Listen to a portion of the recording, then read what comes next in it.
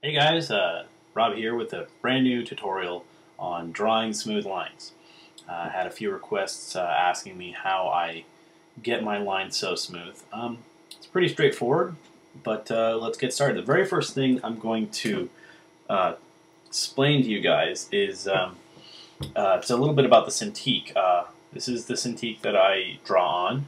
It's a 20-inch widescreen version, and one thing I found with using the Cintiq is it tends to get a little hot, like right around the top and kind of in the center. It gets pretty warm.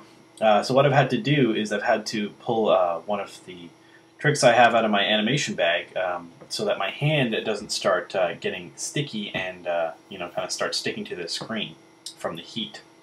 And that is to make a cleanup glove. So to make a cleanup glove, you take a regular white cotton glove. You can get them a lot of different places. I suppose Walmart probably has them, any art store.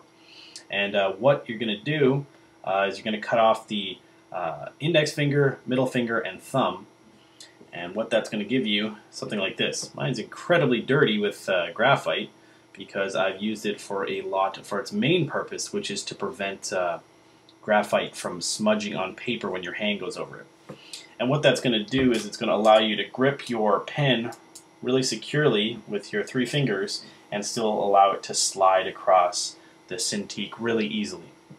Now that's probably not going to apply to anyone with a tablet. They don't produce nearly the kind of heat that a Cintiq does. Anyway, so the first thing I'm going to cover here is about how people draw. Now most people, when they learn to write in cursive or however, they're going to learn to write with their wrist and their fingers.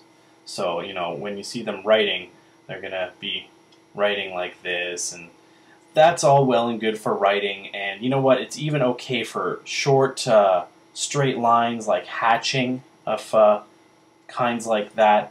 That's fine. But when you start getting into stuff like drawing circles, first of all, you're limited to the size of a circle you can draw with just your wrist.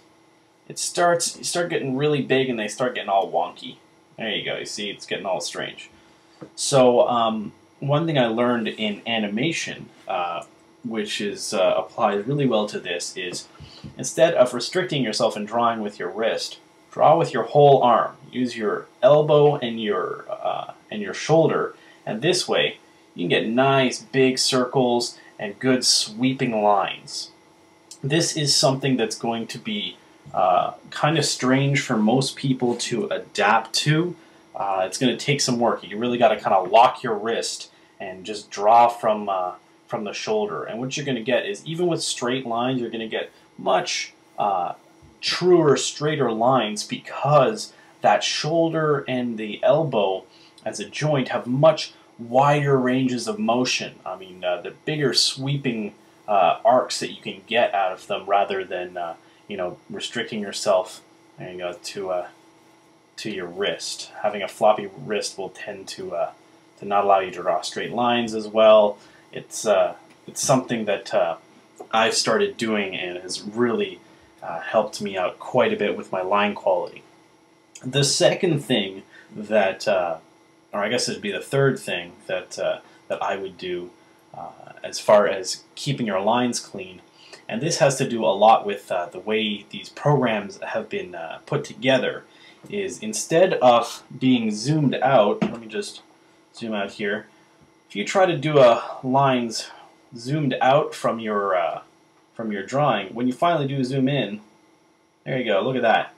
You get all jagged and kind of wonky looking, and that's not really cool. That's not what you want. So the solution to that is literally just zoom in. Zoom right in, and the closer you are, like this, you'll get much truer, cleaner lines. This is something that anyone who's been working with a tablet, drawing digitally for any length of time, probably has discovered on their own.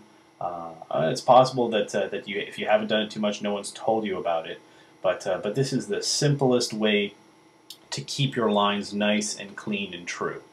So yeah, I hope that helped out a little bit, and I'll be seeing you guys again on Thursday with another tutorial.